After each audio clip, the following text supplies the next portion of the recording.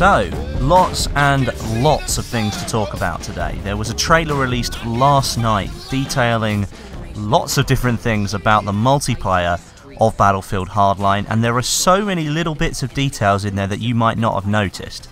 So I'm going to go through some of those now, and hopefully it will give you some information about what you can expect in the upcoming beta.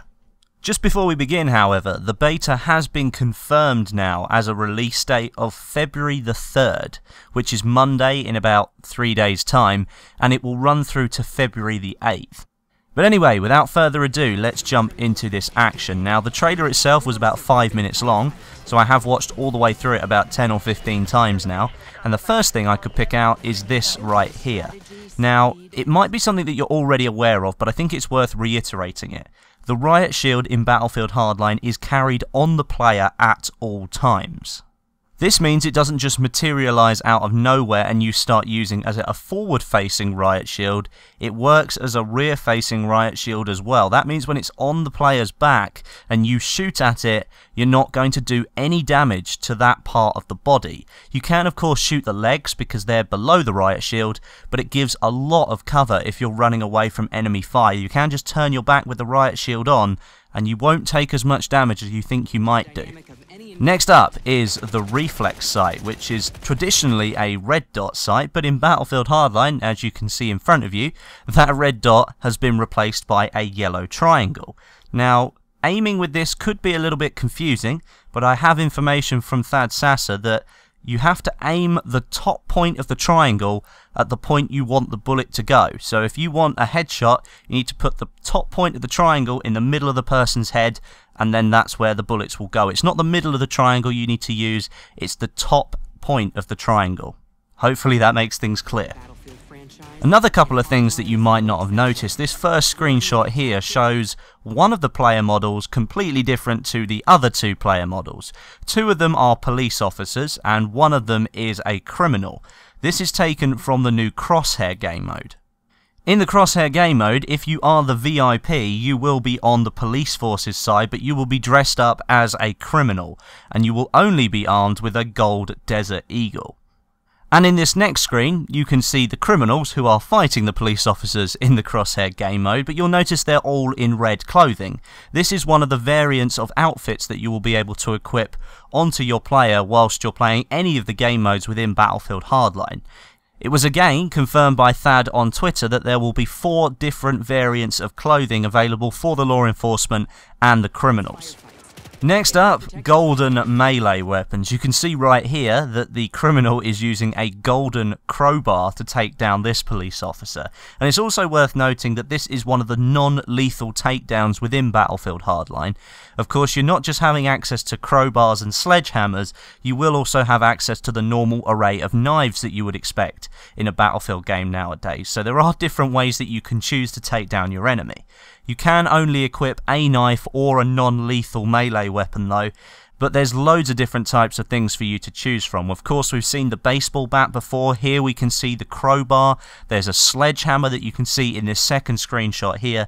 This guy's going through the lethal takedown method for using the sledgehammer. You can just see he's going to absolutely obliterate him with it.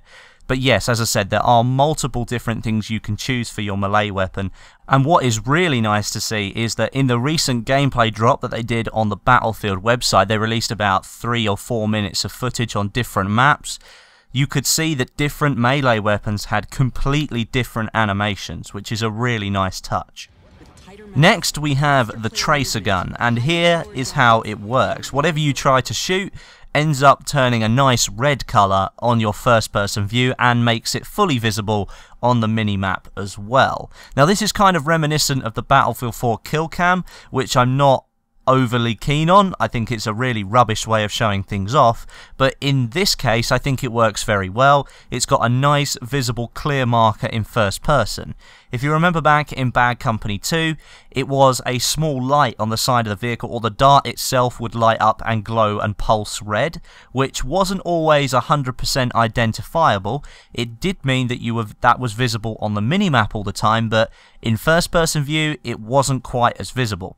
I like this system in Hardline, however I could see a small amount of criticism from the fact that it never disappears off the HUD. Even if it's like 300 meters away, it's still visible on the HUD. So maybe a little bit of scaling there when it's actually in your vicinity and you have the option to take it out may be the right way to go there.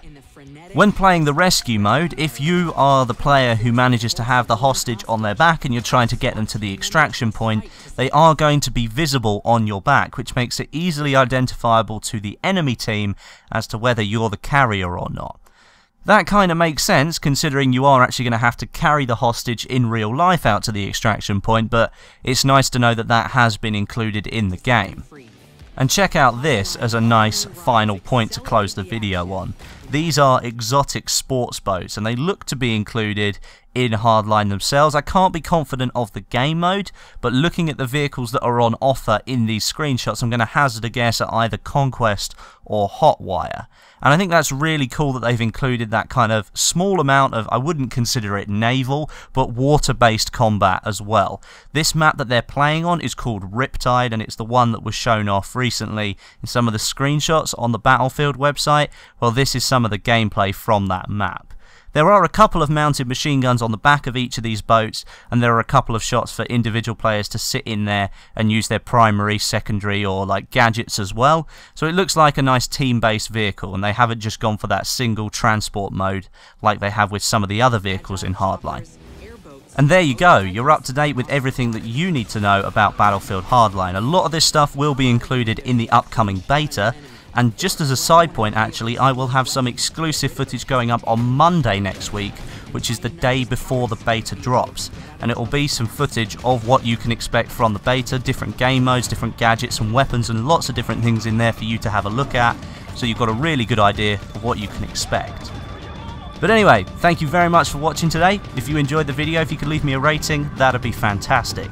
And leave some comments too, let me know what you think about some of these things that you're going to get to play with in Battlefield Hardline. But until next time, my name is Westy, and I'll catch you guys in the next video.